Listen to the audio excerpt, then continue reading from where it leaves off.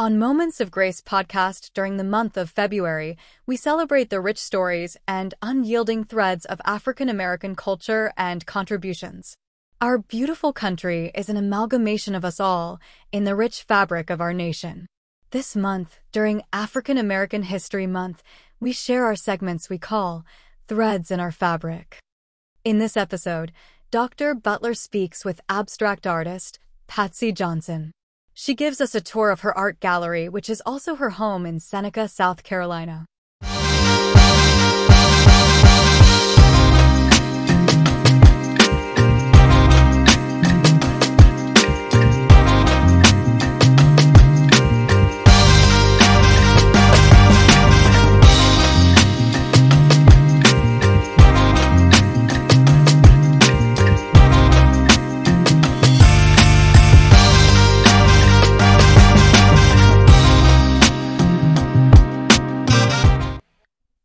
This is your host, Dr. Jerome Butler, and welcome to A Moment of Grace.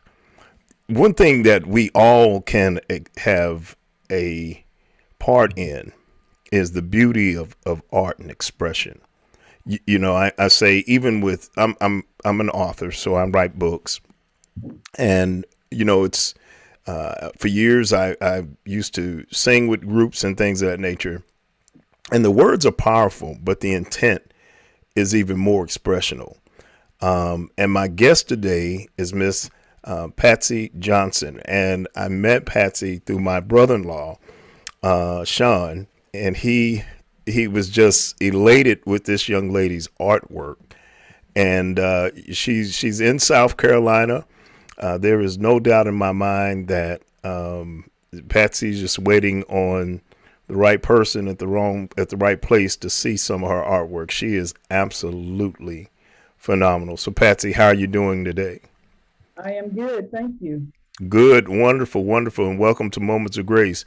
So Patsy, like I said, I've seen your artwork. How did you get into the expressive way that you paint? Well, I've been, to be honest, I was in love with writing. Not particularly writing a story or anything, but I just like just writing the letters and whatnot. Okay. I think about age 6 or 7. Okay. Just obsessed with letters and stuff. And then somewhere I just started doing cartoons and comics, and it just went from there. Got you. Well, most of us, I used to try to draw cartoons, but somewhere along the line I stopped. And your passion increased. So from the writing at age 6 and just kind of doing cartoons, do you remember your first actual painting where you said, this looks pretty good right here? I don't remember. I would copy a lot of comic strips because we would get the Sunday paper, and I couldn't wait to get the comic strips so I could copy it. Wow. And in class, when I was in school, I would get in trouble, doing cartoons as a teacher and students, because I would have the students laughing, and so I would get in trouble for that a lot. Got you. And because it's in your soul, isn't it, Patsy? Yes, it's definitely a gift. So I have to thank God for that, no doubt. Got you. Now I know that as we were talking, you're not just you're not just an artist, but you're also a student of art also, because your libraries and your house is full with books of certain artists, painters, expressionists, and all of that. When did you get to the point that you felt you needed to maybe look at and study some other expressions? You know what? When I was in high school, I didn't take any art classes. So when I graduated, I attended Anderson Junior College. Okay. I played on the basketball team, but I didn't want to major in PE because all the athletes were doing PE. Right. So I thought it would be different. So I majored in commercial art. And art history was pretty boring to me. Not until I got older that it became more interesting. And I think as I'm getting older, I'm becoming more hungry. I got you. I and got you. knowledge, whatnot. So any book I can get or my hands on, hey, I I got study you. it. I like studying on my own as opposed to like just being in a classroom and it I don't have the stress, you know. I know how much stress to put on myself. I got you. Well, yeah, you know, do you when you're painting and a certain stroke doesn't go right or a certain color is not right, do you frustrate yourself or do you color over it or cover over it or what do you do when there's mistakes or do you incorporate the mistakes in your artwork? Because you know, there's sometimes I know there's some vocal artists that say, you know, when they make a mistake, some of those mistakes turn out to be some of their masterpieces. You know. Exactly, exactly. When I make a mistake, really to be honest, I don't look at it as a mistake. I just Okay. look at it as an extension of another piece. Right. I'm Wow. and turn it into something else. Matter of fact, that'll be a good title for a piece. The anatomy of a mistake. I love That'll that. this piece. That'll be a great title. I love that. And you've, you know, you were sharing with us your mother and left you the home, and your home actually is a an art piece itself. You know, every room has some type of expression going on in it. Share with us, you know, you know, when did you first start that? You know, painting on the walls and putting artwork up, and like I said, from head to toe, you know, from top to bottom, your whole house is an artist's expression. Yeah, I would get in trouble for marking on the walls too. But when my parents passed, they left me the house, and so the house is like one big canvas. Mm, Uh, if I can, I'll yeah. just try to walk around. Well, I was hoping we would get a chance to see some of your artwork. Definitely. I probably have to turn the camera around. Okay. Now, right there in yeah, that's great. We can start right there. Mm. So express with us some of the pieces that we're looking at right there. You know, it's two pieces we're looking at with. It appears to be one African American male at top and some at the bottom. Clemson, I believe. This guy is Sammy Watkins at the top. Yeah, Sammy Watkins. Okay, okay. He has dreads. I use combs to represent his hair. So those are combs in the. We can't really see it that well, but those are combs as his hair is dreadlocks. Yep. Wow, wow. I don't know if you can see it Yeah, now. we can. Yeah, we can. It's beautiful. It is absolutely beautiful. And then that's another piece. This is supposed to be the orange room. Okay. Okay. Well, So take us through the orange room. So you are located near Clemson, South Carolina. So, and I'm a Michigan fan. So unfortunately, I got to endure this. I am so sorry. No, I'm just teasing with you, Patsy. So you did the goals and everything there. Share with us what that piece is. This is, I tried to create a football field, Okay. and the players are pink too. You got Clemson and Gamecock. So, I hear you. I hear you. And so and you have the goals and I see some crates behind that are painted. So what are the expressions there, right behind that goal line there, Patsy? really It like nothing. some. I just got some books, and I collect wine bottles because I like trying to do a still life, and I'm studying glass, how to paint glass. So you never stop studying, even though you are, you know, I feel you're a very accomplished artist. You never stop studying. You're still looking for expression, design, and clarity and color and all of that. I guess Yeah, I never stop studying. I never. think if I study and then if I get bored with it, then I think that wouldn't be good. Got you. Got you. And this is the blue room. Okay. And so let's look at some of those. So share with us. You just passed one that looked like it was a lemon. Uh, one piece. So share with us that piece there. Is that a lemon or what is that, my friend? This is we had to pick an artist and copy a piece of their work and kind of do our own thing with it. Okay. And they had a write up about it in the papers. So. Oh wow. And so that's so it's just a piece that you painted. You just kind of expression off of someone else's work, but it is absolutely beautiful. That is a beautiful piece. The painting is called the girl with the pearl earring. So this is the lemon with the pearl earring. I got you.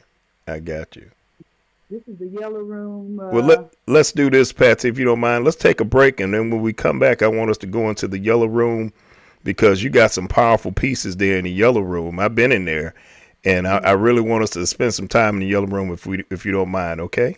Okay, that's fine. All right. This is Dr. Adrian Butler. We're here with our friend Patsy Johnson, a powerful artist. And as you can see, she has different rooms, different colors in different rooms. And we're getting ready to go into the yellow room right after the break. So we'll be right back after this break. And so we're back. This is Dr. Adrian Butler, and we're back with Miss artist extraordinaire Patsy Johnson. And she's taking us through her house, which is as she puts it, it's a canvas unto itself. And each room that she has the orange room, and we went through the blue room, and right now, if I'm not mistaken, Patsy, we're in the yellow room. Is that correct? The yellow room. Wonderful. And so, out of the yellow room, what's your favorite piece, or do you have a favorite piece? I know sometimes artists, like I say, I write books, and I have to be honest, I have books that are my favorite that I've written some expression. But is there a piece that is kind of your favorite out of the yellow room? I guess it would be my dad's truck right here. Oh wow. And so is that a real license plate, or is that something you painted? I painted it on the truck. Okay. He had a old Chevrolet truck, and he liked the oil cans. If you can see the oil cans in the back. Definitely. And really, the piece is, in memory of him. I tried to do a clear piece on this end. Okay. And then he had Alzheimer's, so it's getting kind of blurred as you go. Oh wow! So the piece kind of is a catalog of his life as well, from 1919 to 203. And so as life goes on, I got you, Patsy. You're a bad girl. That's awesome. That is awesome. Awesome. This piece here is just dedicated to them because the shoe represents hard work, and we can barely see it. What? Okay, is that a Bible and a shoe? Right. Okay, got you. So it represents hard work and believing in God. That's also dedicated to both of my parents. Got you. And so I'm looking at a green. Is that a pear, or what is that also in the painting, Patsy? It's a pear. Okay. What's the meaning of the pear? The pear is symbolic for me because my mom, when she suffered a stroke, I always wondered why she kept a pear in her hand. So when you have a stroke, your muscles tighten up. Oh, okay. So she always kept a pear in her hand. Okay. Beautiful. So a lot of pears. So right. But this is the yellow room. And so you still had SpongeBob. Don't go out of the yellow room too quick for me now, because we got SpongeBob. And now all of these are pieces that you've painted. SpongeBob and Barney Rubble. So looks like you have a lot of fun with your art. I try to, yeah. Got you. That is nice. That's nice. Now I see a piece over there that looked like Abraham Lincoln over there in the corner. Yeah, Abraham Lincoln is my favorite president. Okay. I like him for the reason. So I like that he was 6'4". He was self-taught. I just like him for other reasons. I got you. And I don't know if you knew this little piece about Abraham Lincoln. When he was in the military, he was a captain, right? I didn't know that. Yeah, but they busted him down to a private before he got out. So Wow. he was not a good soldier, but he definitely was an awesome president. So Yeah, it's all about time and environment. Everything is not for everybody. exactly. That's true. That's true. Well, you know what? You probably can't see it, but I don't know if you can see Yeah, we that. can see that. Yeah. Um, But this is also Abraham Lincoln as a watermelon, okay. Okay. and the slaves are the seeds. Oh wow. Wow. And that wasn't the first time that he was assassinated. I mean, it was another attempt on his life, but Exactly. so, Exactly. Wow. Beautiful. Beautiful. but this And is the there we go. Now you getting into some of my favorite pieces. Now I see you got Miss Grace Jones as well. I believe that's Grace Jones, isn't it? she's one of my idols next to Pam Grier. I got you. And if I'm not mistaken, the hair is the hair combs as well. The Harris Combs. Okay, beautiful piece. You know, And I was trying to start my own ism. We got so many isms, so I got combism. That's as close to cubism I could get. So combism. I So got you. I got you. Well, you have quite a few pieces with some combs, don't you? yep, I do. Got Maybe you. one day I could do a show with just combs. And this is supposed to be a self portrait of me. But now give us the meaning because the bananas and the is that an afro or Yeah, the afro and the bananas is kind of like a shirt. okay? Because I Oh, had a that banana. is that is beautiful. That's And beautiful, Patsy. I wanted to say in all of the rooms, Mm-hmm. I have the shoes to represent the color of the room. All We are right. going to take a Okay. station break. When we return, Dr. Butler will continue his interview with expressionist and artist Patsy Johnson. The latest book by Dr. A. Jerome Butler is here. Queen or Concubine: Being Worthy of Your Crown is one of the best books written by this prolific author and teacher. Dr. Tabitha Russell, CEO and founder of Inside Inspired Women Global, home of the Breakthrough Millionaires Academy, said, Dr. Butler's unique perspective on this issue is both enlightening and thought-provoking.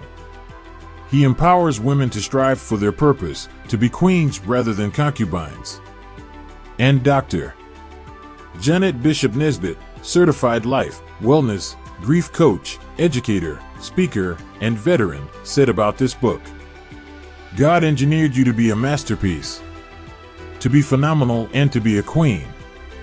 This book reveals biblically sound principles and other references that will unleash the greatness God has planted inside of you, equipping you with God's word to encourage and strengthen you along the way, to be worthy of your crown. You can order this life-changing book at www.drajrbutler.com. Again, you can order this life-changing book at www.drajrbutler.com, and remember, you are truly worthy of your crown. Dr. A.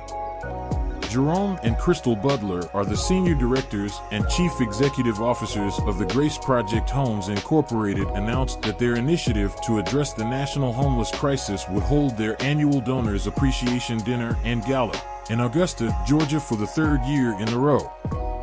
The keynote speaker is District 1 City Commissioner Mr. Jordan Johnson.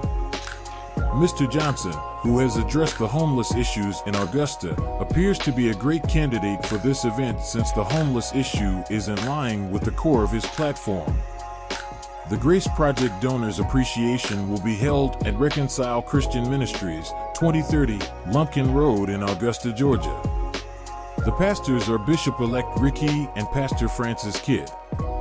This is the second year the ministry has opened its doors to the Grace Project annual event. There will be 4 recipients of the Presidential Volunteer Award recognized at the Donors Appreciation Celebration. Again, the celebration will be Saturday, March 23, 2024 at 3 p.m. at Reconcile Christian Ministries, 2030 Lumpkin Road, Augusta, Georgia. This gala is free, but the space is limited, so you can RSVP at Eventbrite or on our website at www.graceprojecthomes.com. Thank you in advance from the Grace Project. Have a day of grace. I love Fred Fro. Beautiful, beautiful. Oh, That is he was 6'2". okay. So Absolutely. I don't know if I told you, but can you imagine Frederick and Abraham Lincoln if they was on the basketball team? Hey, they almost couldn't be beat, could they? Because Abe was 6'4" and Fred was 6'2". And I wrote a poem about it, and I'm thinking that if they were on the basketball team, they would probably be on the bench because they're so busy going back and forth with the debate because they were Okay. both great speakers. I got you. They probably wouldn't even get no playing time. Right. I got You you. know? I got you. Well, maybe we'll get a chance to hear that poem sometime. Yeah. So this right here is the hallway. Okay. And Okay. that now Right here. you had a picture there was a mixture of Marilyn and somebody, wasn't it? This was Marilyn and Wayne Williams. Okay. It's really good and evil. Oh And wow. from Marilyn Manson. Okay. You just take an evil person and a person that you think is good, and then you put the two together. Wow. Wow. So, and then this is the bathroom. Okay. Fish. With Snickers, the Snickers is my favorite candy bar. So this is Snickers Shark. Okay. That is neat. That is neat, Patsy. That is so Uh, neat. okay, now we're in the green room, which is the living room. Oh, that and I that the piece that you just showed, if you can turn back to that piece, because I think you were sharing with us the meaning of that piece when we were there. I was trying to create a ghetto, but I was trying to use teeth. Mm. So the teeth is the building. That's decayed, and then you have the flossing threads, which is buildings, and they're kind of Yeah. invaders, which is the blow pop. Got you. Got you. Gates are open, and the brushes are supposed to be the gates and stuff. But I was And trying to create a ghetto. I guess the road is a tongue. Right, I right. got you. Got you. Beautiful But it's piece. way better in my head. It's a challenge trying to take what's in my head and painting it. That's the challenge. I got But I you. have fun doing that because I There you can't wait go. to see what it's going to look like out of my head. And you and the what you're painting out of your head is, we get an opportunity to be blessed by it because again, your gift is a gift from God. So this is you and God conversing, and you're putting it on canvas for us to have an opportunity to enjoy. And so I truly appreciate that because Yes, you it's are perfect. definitely an artist extraordinaire. Well, thank you. But this is the green room, Now you and had another piece that, and I may be wrong, that was in there about Hitler, didn't you? Before we go into the other uh, room. well, this piece with Hitler is right here. Okay. I don't know how well you can see it. Yeah, we can see it. Yeah, because Hitler was the can opener, right?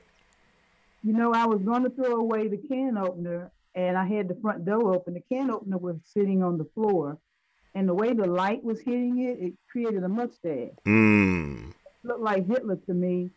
So I put him on a stack of books, and he's talking to the cans, which is supposed to be the SS soldiers. Wow. And when they lost the war, it was kind of too late. They realized that this guy was unplugged. So I got to Wow. take that. Patsy, get out of here. That's powerful. Wow. I love that. 1963 when he came into power. Right. So Right. yeah. Wow. Beautiful. Beautiful. Still didn't come out the way it was in my head, but Oh, that's what it's I got. beautiful. It's a blessed piece. I love it. I love Yeah. it. And so while you go into the other room, I just want to share with the audience because you also paint some shoes for the Clemson players, don't you? I did that a few times. Okay. I wish they would call me and ask for some more shoes. Well, well, you ain't But got to worry about them. I still waiting on my Michigan shoes so I can pay for them. So, and especially okay. this year, since they're winning this year, it'd be a good time. That's right. Yeah, exactly. This is the last room right here. This is the purple room. So when you come in the purple room, you're coming into my brain. Ah, wow. You Gotcha. know what? Gotcha. I'm obsessed with Marilyn Monroe, so I do have a Marilyn Monroe wall.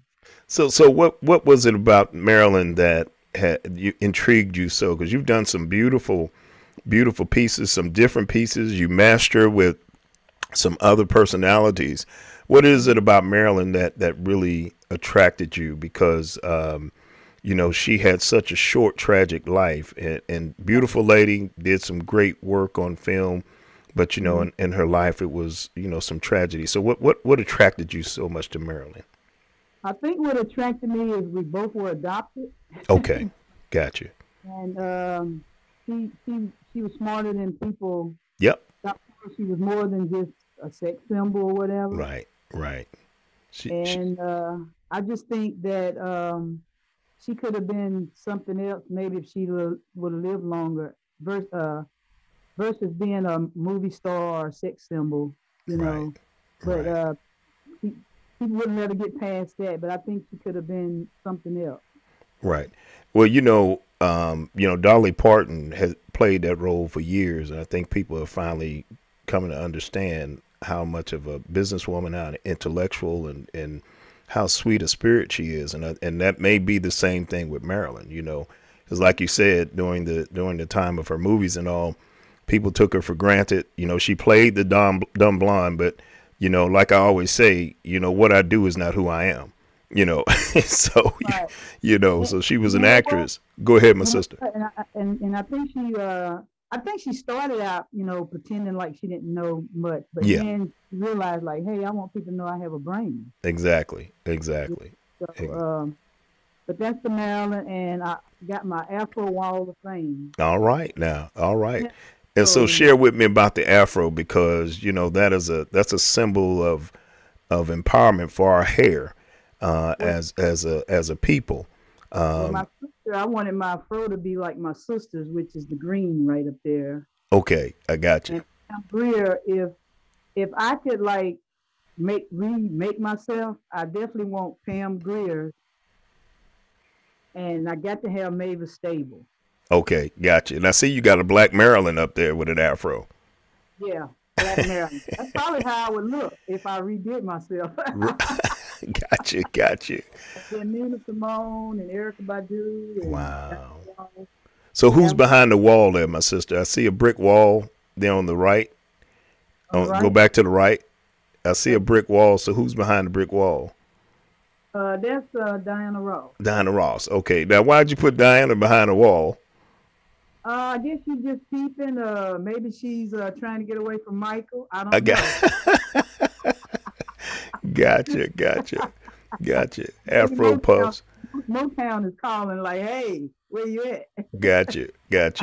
And Uh, also to the right, you have the unknown soldier with the Confederate flag. Share with us about that, my sister. And you know what? With that right there, I was thinking that both parties fought in that war. Blacks and white, right, and even right. some children and women. Yeah, So that's right. we would never know who they are. So I put that piece right there in the frame to represent the unknown. Got you. Got you. So Beautiful. a lot of people come in and say, "Well, what is that about?" So that's my answer right there. Got you. But no, that's a beautiful piece. You know what? Powerful. If I died and went to heaven, I definitely want to meet these guys. Got you. Got you. So Well, the beautiful part of an artist is no holds barred. You put it out there, and it's left up to people to um, other than what you share with them, is left up to them to bring it into their own sphere, bring it in their reality and into right. their truth. And so, Patsy, we have thoroughly enjoyed the tour. You got anything else you want to show us before we get out of here? I think that's it. That's it. We have to have another 30 minutes. Well, I surely appreciate it. You have a beautiful home. The expressions of your room, all of the artwork and everything. Do you have any shows coming up or anything? And you may have some stuff you can't talk about right now. Any books coming out or anything going on? The only thing that's coming up is we got How About Them Apples coming up next year, and the show is about apples. Okay. And where is So that going to be located? it will be at the gallery, the Westminster Art Gallery. And so Westminster's in which state? Give us the state, because we're worldwide, my sister. So Westminster, South Carolina. okay, great. And so you have a show coming up. Coming up in February, so I'll be Okay. trying to come up with some new pieces. Okay. I want to do some singers, like Right. Howlin' Wolf and Otis Redding, some guys like that. Okay. And I'm actually, and I can share this. I'm actually in negotiation talk with Otis Redding's manager. So Wow. yeah, so hopefully we can have him for African American History Month. So, but Patsy, beautiful home. Thank you so much for the tour. If people want to get in contact with you, or if somebody wants to get them some Michigan shoes, wink, wink, wink, wink, some original Patsy Johnson's artwork, how do they go about doing that, Patsy? I don't have a website right now. I am working on that. Okay. They can see me on Facebook. I'm Patsy Johnson on Facebook, and I am Sanford 8 Son on Instagram. Okay, say that again. I'm Patsy Johnson on Facebook, Okay. and I am Sanford FOUR the number 8 Son on Instagram. Sanford Wonderful. 8. Wonderful. Well, thank you for sharing your time with us, my dear sister. You're a phenomenal artist, and I don't want to speak out of turn. I believe in the future, if it's possible, your home might be a destination for people to come and maybe to pay to come see.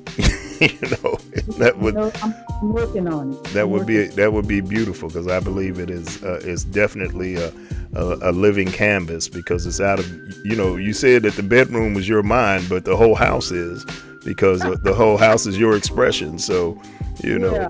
so so you're a great artist, and we really have enjoyed the tour. Thank you so much, my sister. Thank you for having me. Thank you. Wonderful.